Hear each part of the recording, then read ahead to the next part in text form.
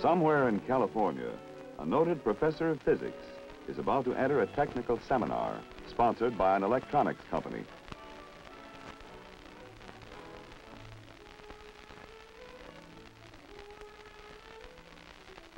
The professor is well known for contributions in his scientific field, and it is not the first time he has visited the company, but his identification is checked by a special security guard assigned for the symposium.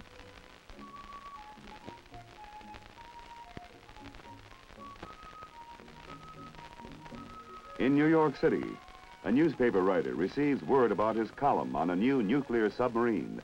Although he received a prior clearance from the Department of Defense, in its present format, the article is refused for release.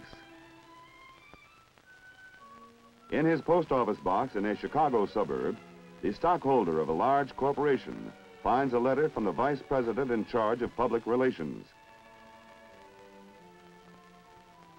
The letter is in response to a question he has raised, but the question is not answered.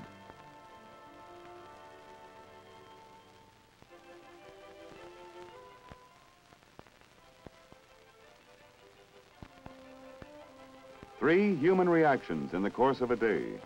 Understandable reactions to the effects of the all-out effort by the United States against unauthorized disclosure of classified information, which can endanger our national security.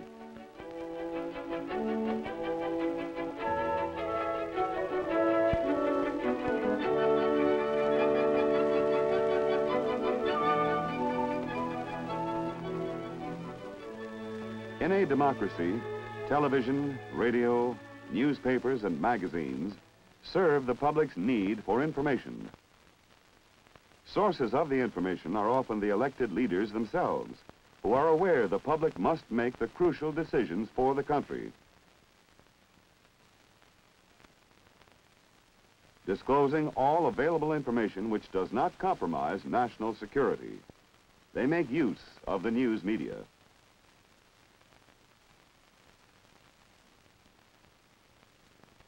But not to be forgotten is still another medium for the disclosure of information, vastly important and, most of the time, vastly underestimated: word of mouth. There is then a need for the people of America to be informed. There exist the mechanisms to meet that need. In an ideal world, there would be no barrier between, no complication. But ours is no ideal world. And all over this world, hostile powers, in accordance with communist doctrine, seek our nation's fall by every means, overt and covert.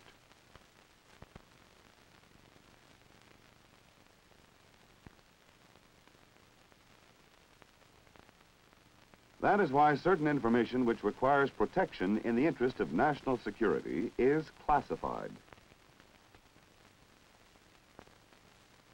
Disclosure of classified information in violation of the requirements of security classification represents an unauthorized disclosure, what we must avoid if our national interest is not to be compromised.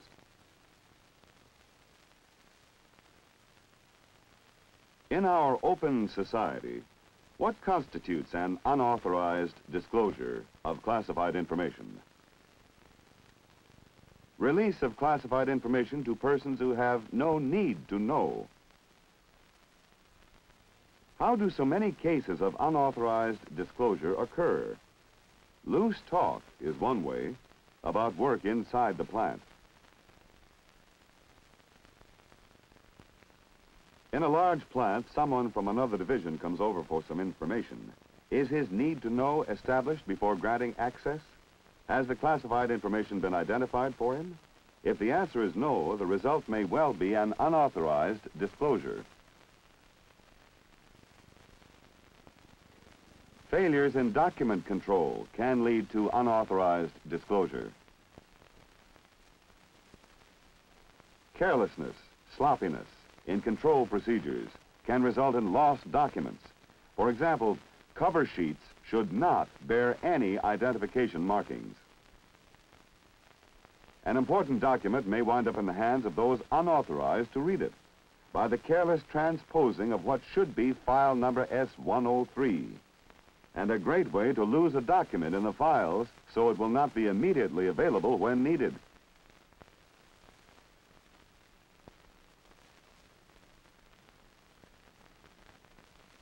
Another source of unauthorized disclosure, failure by a journalist to obtain security review clearances for public dissemination about a classified project.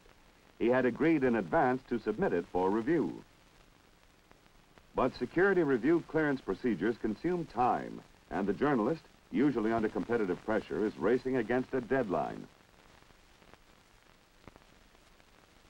Similarly, with technical papers prepared for presentation or for a meeting, there is almost always a rush toward the end in order to complete before the deadline. All too often, the author feels he cannot afford delay, and so, all too often, he decides on his own there is no need for security review. But he is in no position to make that decision, a decision that could be very costly to his country, to himself, and his family. Public officials, or frequently, prominent industrial executives, are often called upon to comment on speculations by reporters. It is a hard position to be placed in, especially if the speculation is involved with national security. The prominent official is careful about furnishing a lead to an always alert hostile intelligence apparatus that will analyze every statement he makes. That is why, in press conferences, public officials are not as free-spoken as they would undoubtedly like to be. And that is why those with important responsibilities in our nation's defense structure are concerned with unauthorized disclosures that may be innocent, but of advantage to a potential enemy. A key figure in the development of the nuclear-powered submarine, Admiral Hyman Rickover, once complained to a subcommittee of Congress that a toy manufacturer had produced a $2.98 model of the atomic submarine. "If I were a Russian," Admiral Rickover said, "I would be most grateful to the United States for its generosity in supplying such information for $2.98.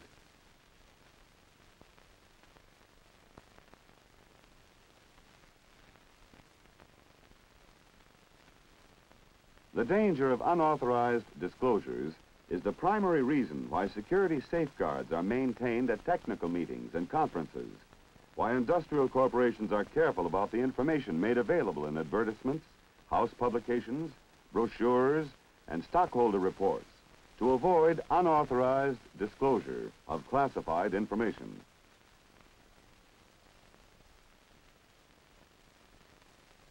Unquestionably, to a newspaperman concerned with a hot story and a stockholder eager for information, these restraints are inconvenient and troublesome, especially because in most cases there can be no public announcement of the specific reason for the restraint. It is understandable, then, why those whose activities and procedures are limited by security requirements should, at times, have an attitude of, "Why us?" They may feel theirs is a unique position in the United States of America, a land where everybody is supposed to have the right to speak out freely.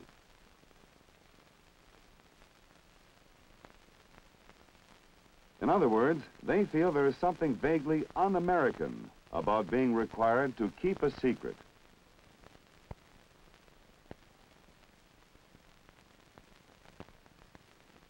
But what they forget, even putting the question of national security aside, is that the ability to hold a confidence, to keep a secret, is the mark of many highly regarded professions.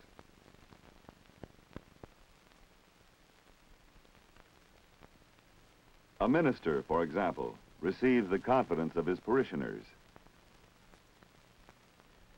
What they tell him is revealed to no one. A doctor does not examine a patient and broadcast his findings to all within earshot. It is strictly a matter between him and his patient, no one else. If you went to a bank to negotiate a loan, you would hesitate if you thought for a moment the bank official would not keep your transaction private, a matter between you and him.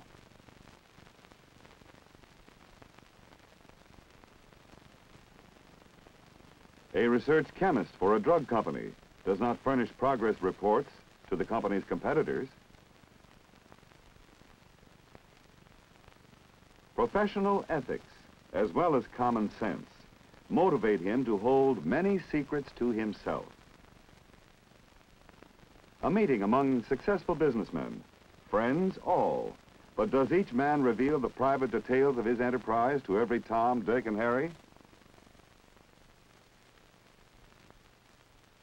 So it is that in many, many areas of American life, far removed from the world of defense production, silence is also golden. When it comes to certain restricted aspects of his job, the mark of the professional is he who knows when and how to keep his mouth shut. He does not talk about the classified aspects of his work. If somebody else requests information, he establishes a need to know before granting access. When satisfied, he then carefully identifies the classified information for the recipient.